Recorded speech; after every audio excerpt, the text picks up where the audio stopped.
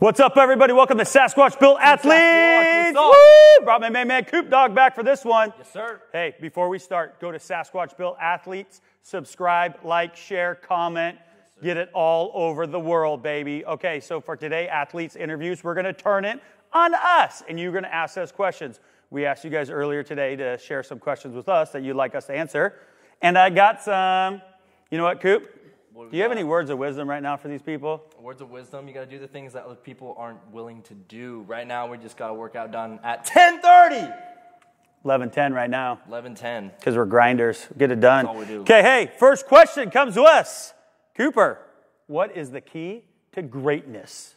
Key to greatness is staying consistent and be willing, like I said earlier, to do the things that other people aren't willing to do. I agree with that, and you got to do it behind closed doors where nobody is watching. And here's the deal. People will see it. They will see the change in you. They'll see the change in your behavior, your attitude, your motivation, inspiration. They'll see your body change. They'll see your physical skill movement change, everything. I love it. Be sick. Exactly. I feel like we crushed that question number one. Question number one, boom. Boom, done. Ooh, I like this one. How do you stay motivated to practice when there's days you don't feel like it? Man, that's a great question. I would say the one thing for me is knowing your why. And you can get on a whole different tangent on that, but for me, it's understanding what's important to you, what do you want to accomplish, and staying to that path because you know you're going to get taken down different directions. But if what you want to accomplish is important enough to you and it means a lot to you, then nothing gets in your way. We also call that the process, right? Because you have the end of your book, the chapter finale, which you're going towards, right? And if you don't enjoy the process or still stay motivated to it, you're never going to get to the end of your book. So, hey, the motivation comes to seeing the light at the end of the tunnel.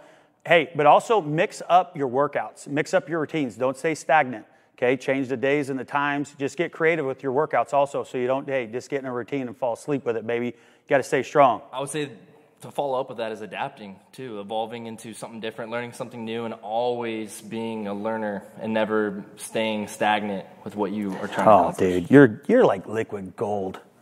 Okay, hey, my guy. Now, this isn't fair because I put you on the spot and you don't even know the questions. So I'll turn this one on myself. All right, what's one piece of advice that you have received from a coach that has stuck with you? Mine is super simple. Okay, I had a coach tell me you got to have more energy than the kids you coach or train. Simple, and I think I can attest to that. I always bring my A game. I always like to bring the hype, okay, and motivation, inspiration, make sure these little guys see what the example looks like.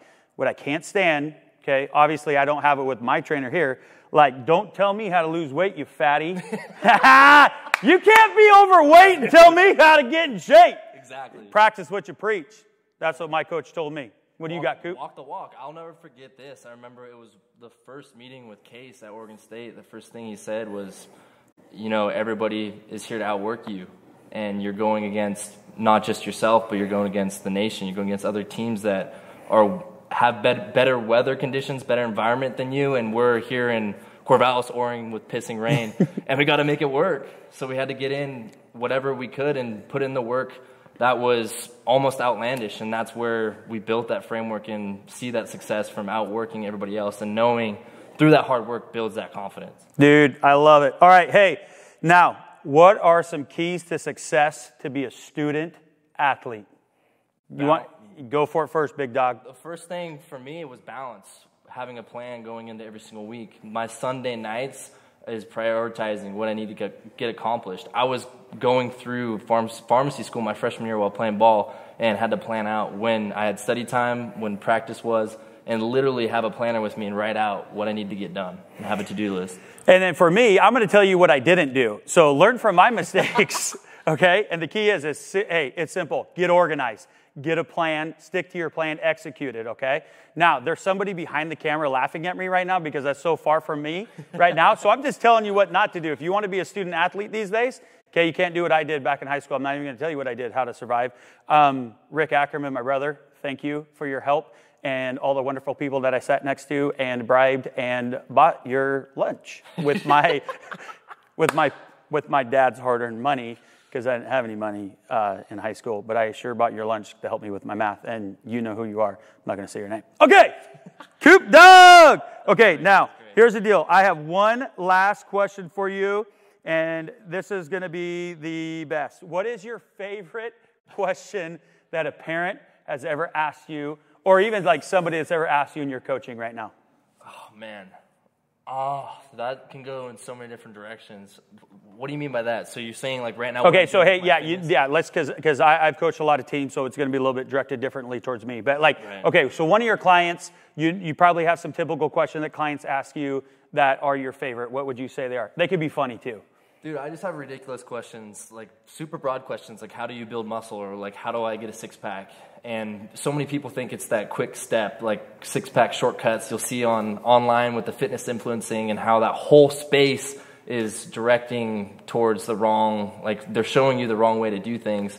And what I reiterate is literally staying consistent and sticking to a plan.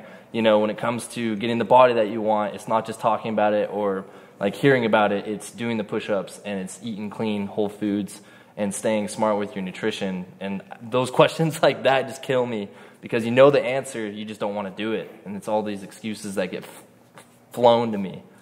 I thought you were going a different direction with that sound. That's good.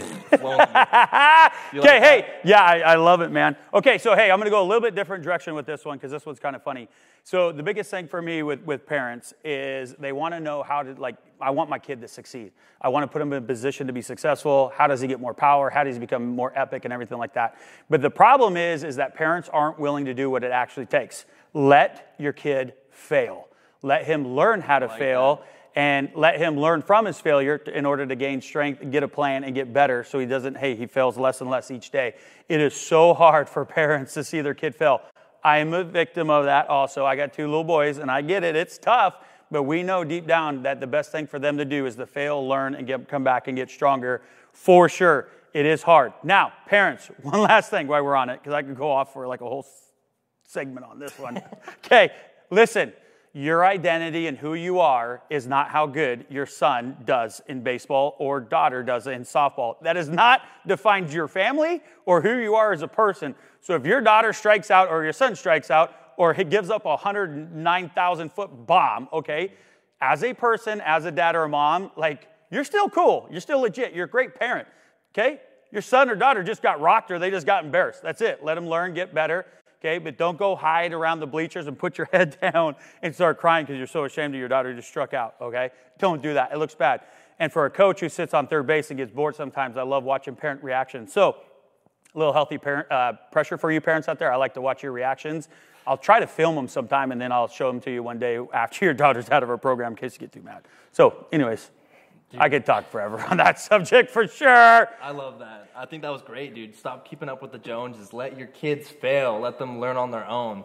Love it. Okay, now here's the deal. We need more interaction, though, from you guys. So if you have any more questions, make sure you ask Coop and I. Dude, we love this stuff. We're going to be killing it.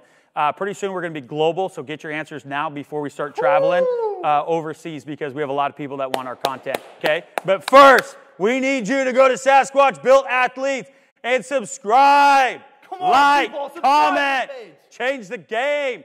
Hey, also, buy some of our T-shirts. They're going to be sick. And if you got any like names or anything, kind of slogans or anything you want on our T-shirt, let us know. Like, help us out. You're a part of us. We're a part of you. We're going to do this together. Change the world.